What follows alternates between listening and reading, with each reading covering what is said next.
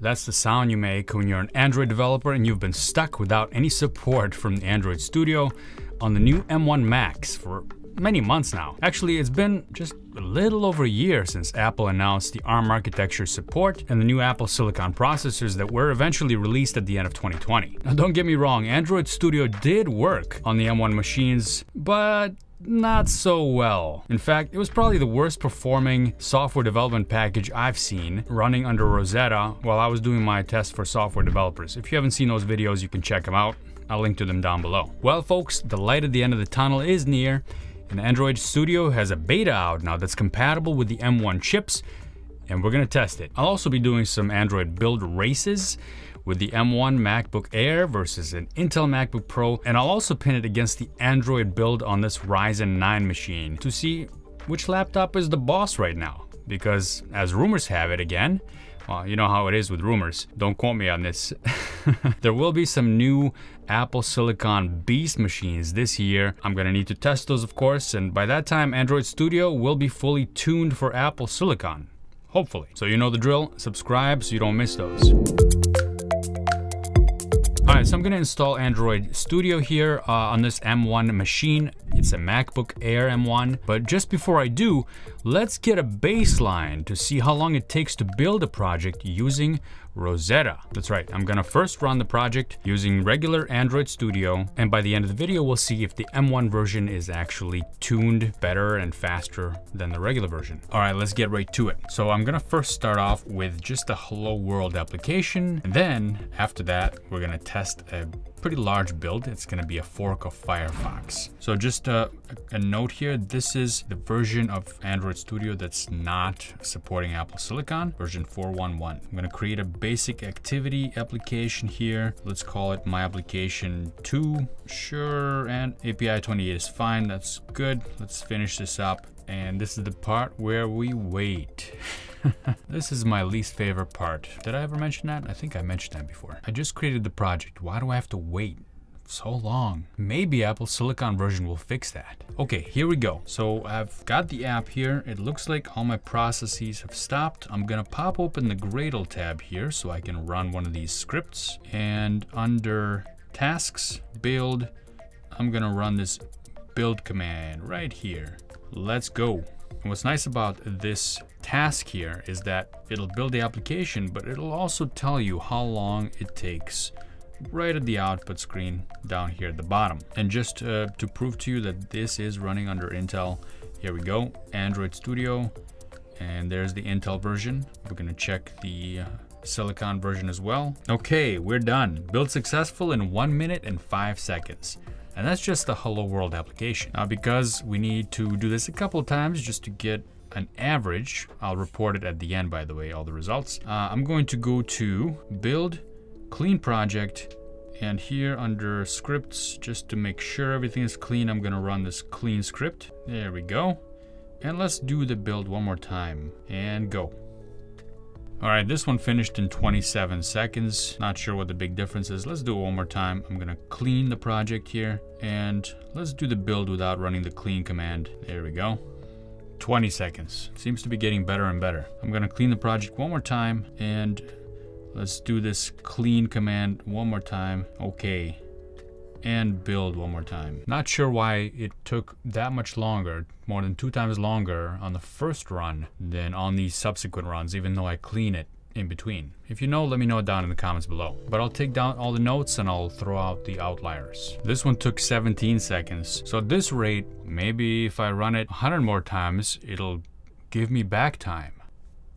Huh. All right, I think this is good enough. We've got some numbers to be able to do an average. I'm gonna close this project and let's open up this Android Studio Benchmark Master. By the way, this project right here was a fork from Firefox by a gentleman named Sergey Radhivsky, and he forked it at a certain place in time in the Firefox mobile repo so that we can get a consistent result if we're gonna be doing multiple builds of the same project using different systems. I'll link to his repository down below as well so you can check it out. But this is essentially Firefox for mobile. So we're gonna build that right now. I've opened it up and we're gonna execute this assemble debug script according to the instructions, and let's go. All right, we're past the 1 minute mark.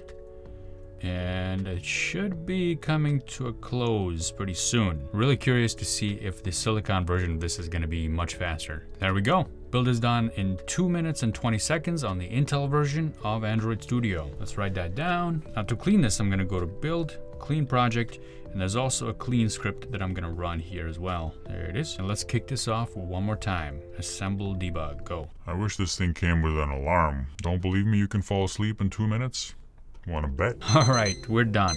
2 minutes and 16 seconds for the second build. And we're really close, folks. We're really close to that first build time. Now, just to get an average, I am going to do this one more time. Run the clean script and run assemble debug one more time.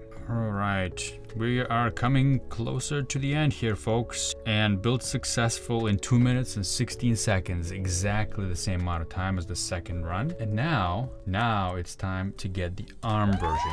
So I went and downloaded the Android Studio that's compatible with Apple Silicon. And on July 28th, this was the latest Android Studio Arctic Fox release, version 20.20.3.1. And if you download the installer for Mac, you don't get the Apple Silicon version. You have to go get it down here under zip files. So I guess they don't have a smart installer that decides.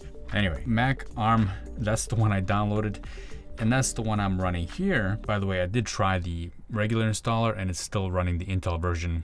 That's how I know. So here is the Arctic Fox 2020.3.1, and I'm gonna go ahead and open up my application 2. That's the one that we built previously with the regular version of Android Studio. And here it is. Now, right away, what I've noticed is that it pops open immediately and it's instantly on. That is making me enjoy this a lot more already. Okay, I'm gonna be unbiased here and I'm gonna just run it and see what the results will be. So I'm gonna go to build, clean the project, and then I'm gonna execute the build command. There we go.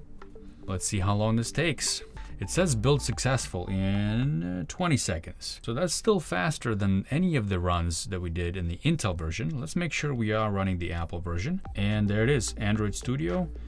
It is running Apple. So this is the proper version. Let's do that one more time, because we need to do this multiple times anyway. 9 seconds. Wow, okay, huge improvement. Now, just for the sake of it, let me run this one more time. Clean project and build.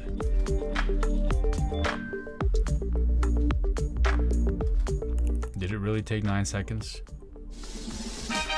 Wow, 8 seconds. So folks, we are seeing some serious improvement here. Let me run it one more time because it only is going to take a few seconds. Now I don't care how many times I build it because I don't have to wait that long. And this one is 9 seconds. All right, folks, moving on to our big project, which is Firefox. And let's open up that Android Studio Benchmark Master project.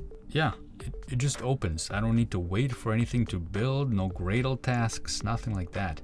I'm gonna clean this project. Okay, we are off to the races. Let's see how long this one takes. And right now we're at 1 minute and 50 seconds and we're still not done. So it's not giving me that much confidence that it's gonna be that much faster. Okay, it is faster. It's at 1 minute 56 seconds for the first one.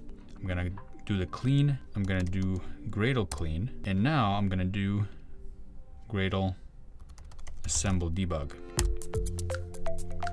And one more time, let's do this. Okay, now we're seeing some serious progress here. 1 minute 28 seconds. I'm gonna jot that down. And folks, I think we have some clear improvements here in the build speeds for Apple Silicon. I'm gonna throw the graph up on screen right now. And as you can see, the averages for Apple Silicon builds are much, much faster than their Intel counterparts. By the way, this is running on Apple Silicon machine, even the Intel version. So that Rosetta translation could be contributing to the slowdowns in our Intel-based Android Studio builds. So stay tuned for my tests on actual Intel machines compared to the Apple Silicon machines. And I'm gonna do this on Ryzen 9 as well. All right, thanks for joining me, folks. Here's another video you might enjoy on Android and Apple Silicon.